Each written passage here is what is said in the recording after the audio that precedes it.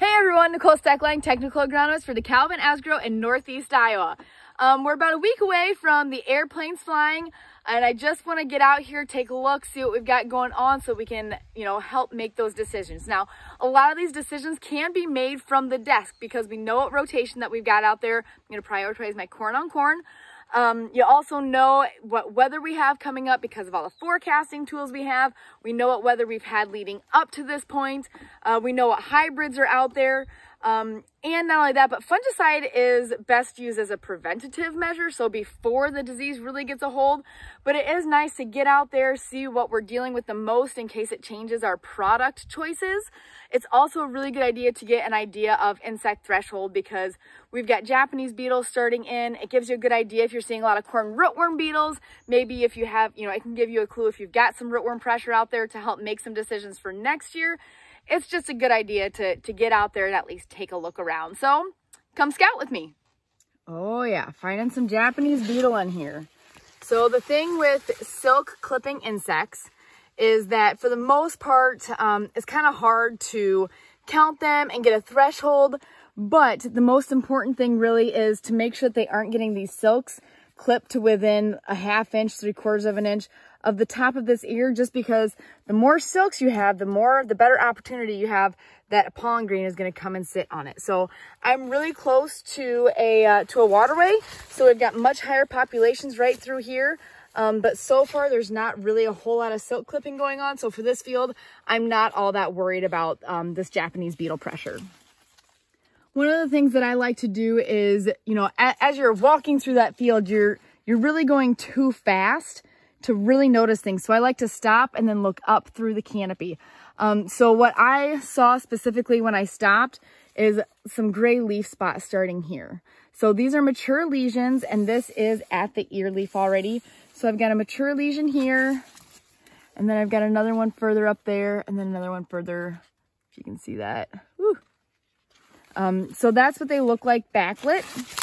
If we were to be looking down at these lesions, whew, probably getting a little dizzy. That's what that gray leaf spot is looking like right there. So gray leaf spot is going to look like a rectangle because if you see the veins here, these lines, that gray leaf spot isn't going to jump those vein lines. So it's going to have very straight lines on the sides there. This one right here especially, this is a developing gray leaf spot. So that's just a little tiny little baby gray leaf spot. Walked in a little bit further here and we can see on this leaf we've got a lot of gray leaf spots starting. So give this a couple days and it's going to look pretty severe on something like this leaf here because we've already got 1, 2, 3, 4, 5 lesions starting to show up on this leaf. Houston, we have tar spot. First tar spot find of the day. So I'll give my thumb a lick here. And try and wipe it off just to make sure, confirm it's not fly poop. One of the things that I've noticed is that, and if you can see, there's like the dot, but then it's like you almost have like drag lines where you get like little points on the top and the bottom of that spot. And I've also noticed a lot of the time, whenever I find one, then usually I'll be able to go a little bit further along and find a couple of leaves that have a lot on it. Kind of call it like my patient zero. So there's just a single tar spot right there on this leaf here. Speak of the devil, found another. So equally as important as being able to know what disease you have is knowing what is not a disease. So good example. Things like this can look a lot like a disease, but this is not in fact a disease. This is probably just some leaf burn from when this leaf was inside the whorl and maybe just got burnt by a herbicide application. Ugh, scared of snakes, scared of snakes, scared of snakes.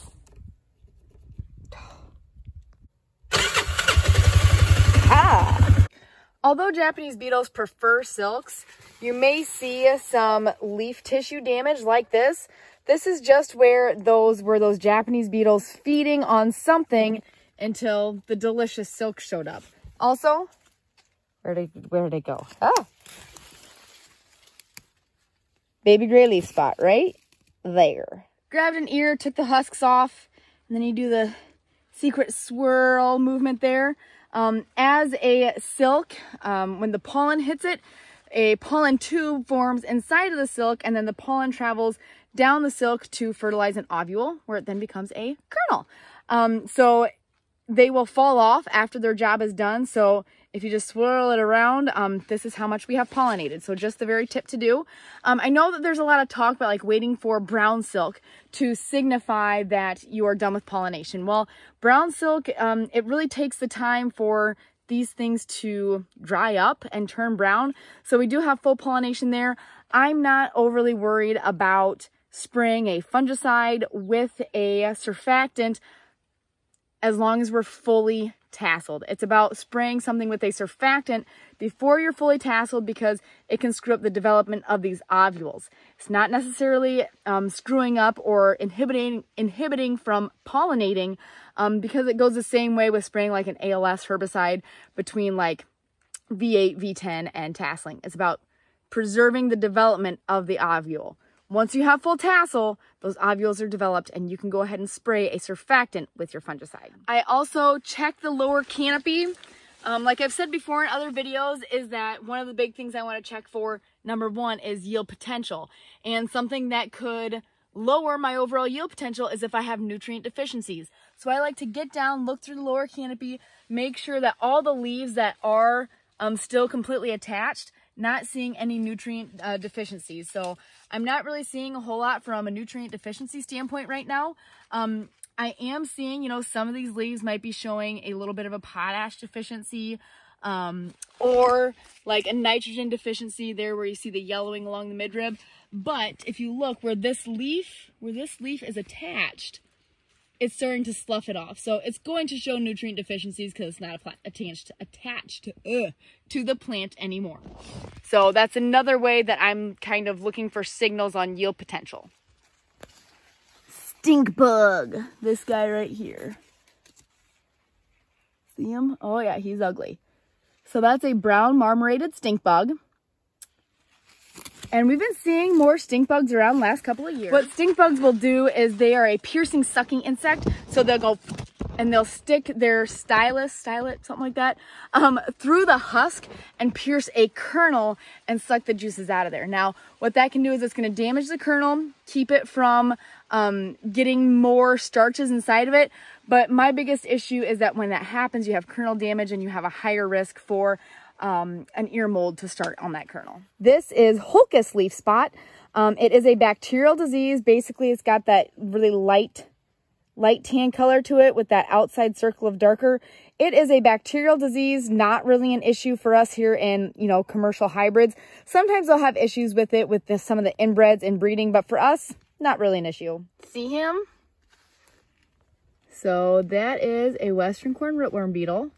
That's another thing that I've kind of really been on the hunt for this year are these little boogers. So I've already been out and done our root digs, and our corn rootworm control looks pretty good. There's another one. You see his butt. We didn't have a whole lot of damage on the roots. We did have a couple of fields last year that had some higher pressure, so we did some rotation on the acres that we couldn't rotate because we can only rotate so much. We went ahead with soil applied insecticide on top of traits. So just trying to monitor the beetle populations, make sure that they're not getting too high, and then we will continue with our rotation into next year. So we see this kind of leaf damage caused by insects. We call that window painting because they just kind of scrape off just the green part. So that leaf scraping, that is any corn rootworm beetles, the adults that are emerging out of the soil. Until the silks come out, they're going to chew on something that ends up being leaf tissue. I really need to find out what hybrid we have planted in this field because so far, especially for being this early after pollination, it is just really getting lit up with gray leaf spot already. So I know we've had the environment for it. I'm down kind of in a low area, so we're going to keep the moisture and the humidity to it. But there's just a lot started in here. All right, I'm such a nerd. I was worried that I wasn't going to be able to find any northern corn leaf blight for you guys to take a look at, but I found it. So I found this a little bit lower down in the canopy, but this hybrid, it's not even quite pollinating yet. It's just getting its silks out. So I did find this little northern corn leaf blight started in here. It's a little concerning just because I know how quickly it can blow up if we keep moisture to it. And if we have cooler temperatures, looks like we're supposed to stay around the low 80s. So this can blow up pretty quick, especially if you have a susceptible hybrid. This is on rotated ground, but if I see much more of this in the hybrid, I'm gonna check what the rating is on it. We might still be spraying this, this rotated ground with fungicide if I find much more of this. Also, this is not northern corn leaf blight. I know a lot of stuff up in the upper canopy, you'll think that it's starting northern corn leaf blight. This is probably just a little bit of mechanical damage, or when this leaf was rolled up and it had a little bit of water sitting in that whirl and it got really hot, it might have just bleached that out a little bit, but not a disease, not northern corn leaf blight. Found another one, northern corn leaf blight, hello. Something that bodes well for northern corn leaf blight because it does need leaf wetness. This is the kind of stuff that northern corn leaf blight really likes. It is 3 in the afternoon, everything else is dry, but just that leftover dew, that's why a lot of times this is the part of the leaf where I will find northern corn leaf blight, kind of right where it starts to, right before it turns down, because that's where a lot of water will tend to accumulate on these leaves. Oh, by the way, another stink bug.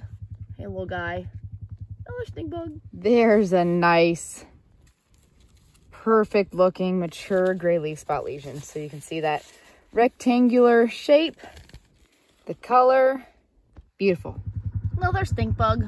Kind of just want to flick him.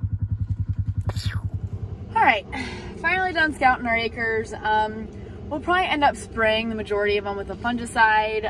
Corn on corn will also get insecticide just to try and keep on top of the corn rootworm populations that have been building the last couple of years. Overall, just seeing a lot of gray leaf spots starting to show up, and it's really fairly early in the season. Wasn't really at high severity yet, but was at very high incidence. Just starting to see some tar spot, and even found some northern corn leaf blight, which I was not expecting to see quite yet because I haven't seen any of it yet. The gray leaf spot I have, the tar spot I have. So if you liked this kind of format of video, go ahead and give it a thumbs up and leave a comment below, and I'll take you along again some other time. Otherwise, if you have any questions, call, text, or email.